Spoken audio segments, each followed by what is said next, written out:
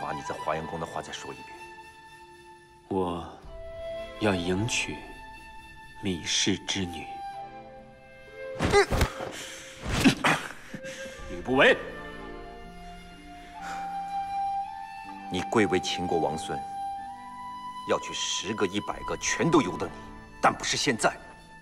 长平一战，赵人死伤无数，他们母子在赵国过什么样的日子，不问也知。你居然还有心情纳美？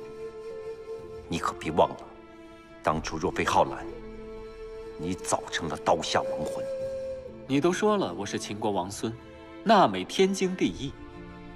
难道你要我天天孤枕含情，为一个女人守身如玉，岂不成了天下最大的笑话？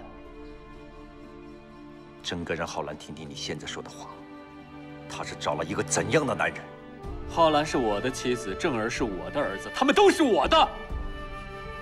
谁准你这样说话？谁给你的权利？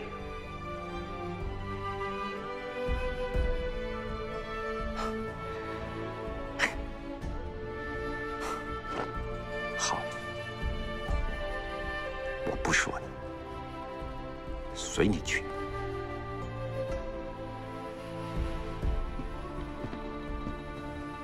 子叔，你纳多少美人我不管，我只关心你什么时候让浩然母子归秦。如果你还有一点愧疚，别忘了你当初的承诺。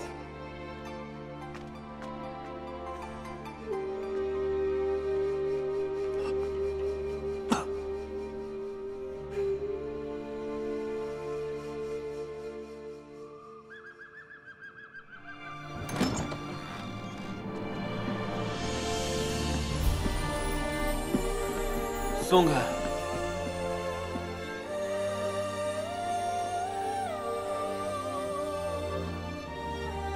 都下去吧。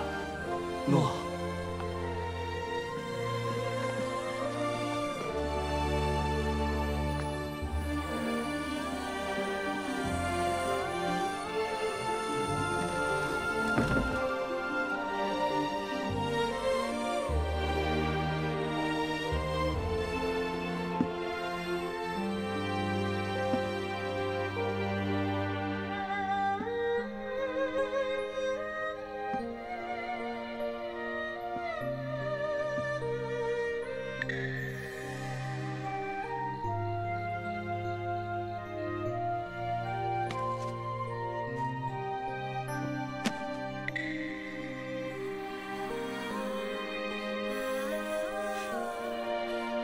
果然是我见犹怜，风姿楚楚。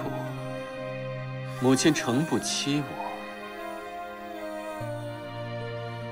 王孙，您在说什么？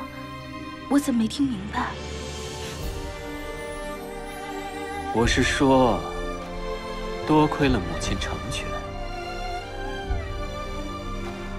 我才得到这样一位美貌佳人。王孙，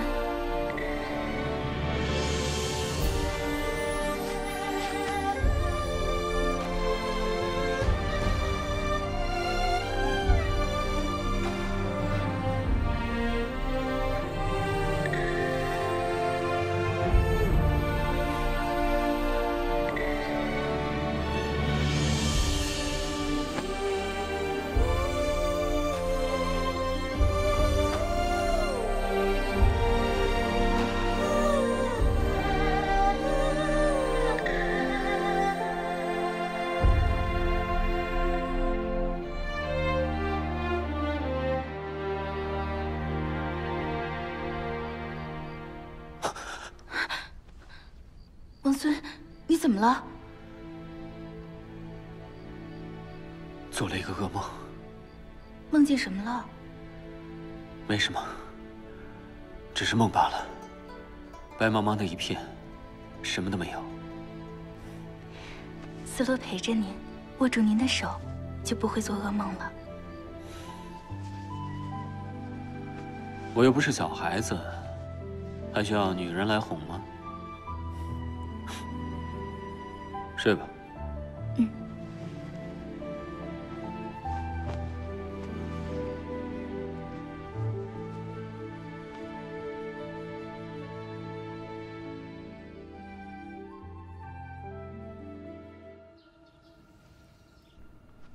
思罗，王孙待你如何呀？怎么了？新婚刚2月，太子王兄便送来几名美人，殿下都收下了。我不是也送了吗？婢妾怎么敢怨怪夫人呢？好了，不必太担心。他们都是我为你送去的帮手，帮你笼络子楚的心。子楚是秦国的4子，将来要继承大位，身边自是美女如云。现在当务之急是你要有个儿子，而不是拈酸吃醋。是。你要记住，等你有了子嗣，要让他成为秦国真正的继承者，芈氏才可以高枕无忧。诺。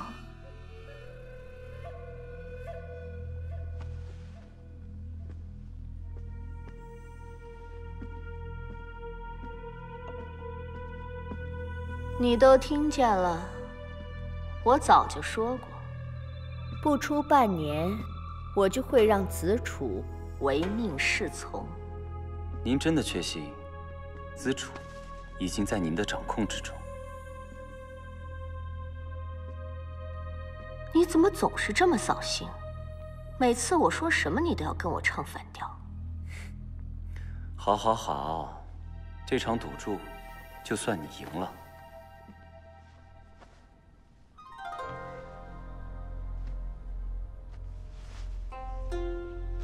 那我来替你按摩，给你玉足，行了吧？谁稀罕呢？太子求我，我还不让他挨一下呢。是，我错了。